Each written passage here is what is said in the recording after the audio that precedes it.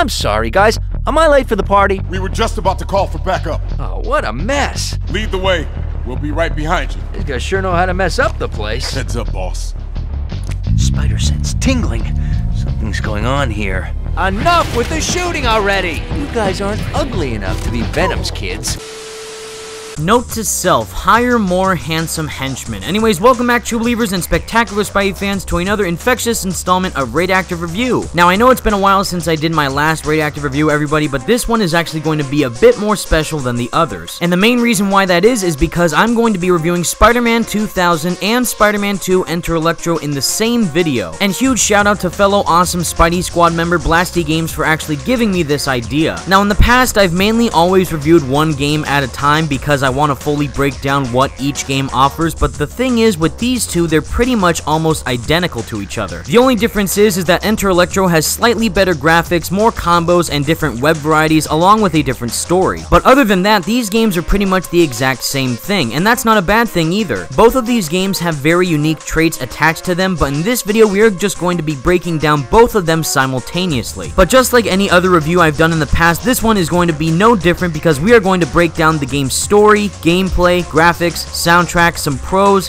cons, my best moment, worst moment of each game, and then end it with my final score. But before we begin, huge shout out to the one and only Ricky Franklin for being awesome enough to help me with all the incredible thumbnail logos that you see in each episode. And without further ado, to begin the review, we are going to be discussing about the story for each of these games. Now, even though each game is tailored with different villains attached to the game's narrative, the main plot point is basically the same. Basically, the majority of Spider-Man's villains are out causing havoc throughout the city, and it's your job as Spider-Man to put them in their place. And even though you endure lots of levels in both of these games, the main story is basically the same: stop the bad guys and save the day. And frankly, that's one of my most favorite parts about both of these games. These games have the type of stories that I grew up with as a kid that made me fall in love with Spider-Man in the first place. And to summarize both of these games' narratives, they definitely make you feel like your friendly neighborhood Spider-Man. And even though you will encounter some twists and turns here and there, both of these games' stories have very straightforward plots, which is very appreciated. And overall, both of these games' narratives are just one heck of a fun time. Now, moving on to the next point of the review is basically something that we don't have to talk about that much, which is of course the graphics. Given the years of 2000 and 2001, along with the technology that both Neversoft and Vicarious Visions had to work with, I would say that they definitely provided a really good looking Spider-Man game for the time. All of the character models were very well detailed for the time and with the technology that both companies had to work with. Plus, throughout both games, you'll definitely experience some very well rendered and textured areas that Spider-Man will explore in. But once again, this isn't a topic that we have to discuss about that much because these are just both some classic Spider-Man games on some very classic platforms. And like I said earlier, given what both developers had to work with, I think the games both look visually very appealing. And seeing how these are some of the very first ever 3D Spider-Man games, you can definitely tell that Vicarious Visions and Neversoft put as much detail as they possibly could in both games. But moving on to one of my most favorite aspects about both of these games is of course the incredible soundtrack that comes along with them. Now, when you first hear these games' soundtrack, the best way to describe both of them is simply that they are basic video game music. But when you take time to actually listen to them a bit deeper, you'll actually discover lots of layers that each soundtrack comes with. You see, the music for Neversoft's Spider-Man was a very early grunge rock soundtrack, whereas Spider-Man 2 Enter Electro had a very techno-based score. And along with both of these soundtracks having very well detailed theme songs for each villain that came on during the game's boss battles, it really shows how much detail that the soundtrack had for both games. And given all the nostalgia that I feel for both of these games, easily my favorite part about both of them is the amazing soundtrack that they both have. So moving on, we are going into the pros and cons list of this review. Now, in my personal opinion, there are very few cons when it comes to both of these games, but I still feel like they need to be addressed regardless. And the very first con that I have for both of these games is that they do not have an upgrade system. Now, granted, these were some very early made Spider-Man games, so the entire upgrade system wasn't really a thing back then, but I still wish that that feature was somehow implemented within both games. And even though it's not a deal breaker to not have an upgrade system within either game, it would have been nice to see it nonetheless. But moving on to the very last con on this list regarding both games is actually relating to the game's camera system. Now, both games do come with the look around mode feature, which does allow Spidey to try and look around the area and shoot a web line at something in order to be more precise. But when it comes to freely moving the camera with the right stick, that doesn't seem to be the case for both of these games. And like I said earlier, these are some of the very first 3D Spider-Man games ever created, so the camera system wasn't fully implemented back then. And even though look around background mode is a nice feature to have. It would have been nice to have a freely moving camera with the right stick. This is primarily a problem during the boss fights of the game where you could get stuck at a certain area not knowing where to fully look at where you're fighting these enemies, or be lost in the certain area that you're exploring in. And even though those were some very short cons on the list, we are moving on, of course, to the amazing pros that both of these games have. And the first pro on the list has to go to the incredible voice cast that both games feature. In my opinion, Rino Romano is one of the most talented voice actors that we've ever had to voice Spider-Man. Plus all the other very talented voice actors like Jennifer Hale, D. Bradley Baker, Darren Norris, and more voicing all the characters and villains in the game did a phenomenal job. And given how lively each individual voice actor sounded during their role really gives personality to each character that is featured within both games. And I don't know about you, but if it wasn't for some of the voice actors within both games, I don't think I would have enjoyed them just as much as I do. And seeing how some of the Spider-Man cartoons out there, like the Spectacular Spider-Man, actually brought back some of these voice actors just show what a great job they did in both of these games. And moving on to the second pro of the list is all the incredible level variety that both games feature. Not only is each game a well-made Spider-Man adventure, but every level that you go into for both games is completely different in every single way possible. This can range from saving some hostages in a bank to chasing Venom through the sewers, through also fighting symbiotes in the Daily Bugle and also escaping from Monster Rock in an underwater lab. And alongside of that, some of the levels even include puzzles to make it more challenging for the player. So knowing that the majority of the levels from both games really feature this amount of scale really makes each level feel like its own unique experience. And for me personally, some of my favorite levels from both of these games would have to be all the levels including Venom from the first game and all the train yard levels from the second game. And relating to another pro that revolves around the levels is actually the web varieties that you can access during each part of the games. Now primarily in the first game there were spider tokens located throughout certain sections of the map that allowed you to have fire webbing to take out the symbiotes. Whereas in the second game, Vicarious Visions upped the ante by providing the player with electric webbing and freeze webbing. And while it may not make any sense for Spidey's web shooters to pull this off, I just love the amount of detail that they added within the different web types that are in both games. And while there was no real need to add these types of features in the game in the first place, it's just really enjoyable to see them in there regardless. And rounding up to my final pro on the list is all the awesome cameos that are in both games. Now enter Electro turned this down a bit by just referencing characters in newspapers like Ghost Rider, Iron Man, or even Thor, but mainly in the first game they actually had roles in parts of the story. And I just love the way on how Neversoft actually incorporated these other Marvel heroes within the main game while still maintaining its main Spidey priority. For example, even though Daredevil, the Human Torch, Punisher, and Captain America all show up in the first game, none of the attention is taken away from Spider-Man. Throughout the entirety of Neversoft's games, Spider-Man was always at the forefront of the game's story, but the fact that Neversoft actually incorporated these heroes in the game regardless really shows that this was indeed a really big Marvel universe. Plus, seeing Spider-Man interact with all these heroes in the game is just awesome. Now, with all the pros and cons out of the way, everyone, we are moving on to the worst moment and the best moments of the game. And the only worst moment that I have for both of these games is that they are both incredibly short. Like I said earlier, these are some of the very first 3D Spider-Man games, but even though they focused on lots of great gameplay mechanics and a really fun story, the length of the game isn't that long. And even though both of these games were great in their own way, it's really sad to see these stories be cut so short. But in all honesty, that's the only bad thing I can say about both these games. Whereas now moving on to the best moments of this list actually relate to two aspects of both games. And my first best moment of both these games are all the incredible boss battles. I will say it right here, right now, that given what the developers had to work with at the time, these are some really great boss fights. Each boss fight was unique in its own way, and you had to come up with a different strategy to take each of them out. Plus, some of these settings where these boss battles were located were really fun to fight in, like the Daily Bugle, underneath the sewers in New York City, and even a science lab. Plus, the dialogue that Rino Romano delivers as Spider-Man while fighting all these boss fights makes it even more entertaining. And moving on to my final best moment for Neversoft Spider-Man and Spider-Man 2 Enter Electro are both of their amazing narratives. Once again, even though they do seem like very simple Spider-Man stories, that's the best type of story that you can possibly do. Of course, it's fun while playing different levels of each game to just beat up bad guys, but my favorite part about it is just seeing how interactive Spider-Man is for the story. Once again, both of these stories really show what it means to be a friendly neighborhood Spider-Man, and just him saving the day at the end of both games really makes it worthwhile. And with all that out of the way, everyone, we are going into the last part of this review, is giving both games my final score, and I am going to give both Neversoft Spider-Man and Spider-Man 2 Enter Electro a solid 9 out of 10. Given everything that Neversoft and Vicarious Visions had to work with back in the early days, I'm actually blown away that they were able to make some amazing games with what they had. And in my opinion, these are some of the best Spider-Man games to ever be created. But anyways, guys, that was my Radioactive review for both Neversoft Spider-Man and Spider-Man 2 Enter Electro. Let me know all your thoughts in the comments section down below, and what do you think about both these games? Do you you like both of these games, and which one do you prefer more, Spider-Man 2000 or Spider-Man 2 Enter Electro? In my opinion, I prefer Spider-Man 2000 over Enter Electro, but I will say that Enter Electro is a bit more challenging for the hardcore players. But with all that said, everyone, thank you all so much for watching. Stay spectacular, Spidey fans. Peace out.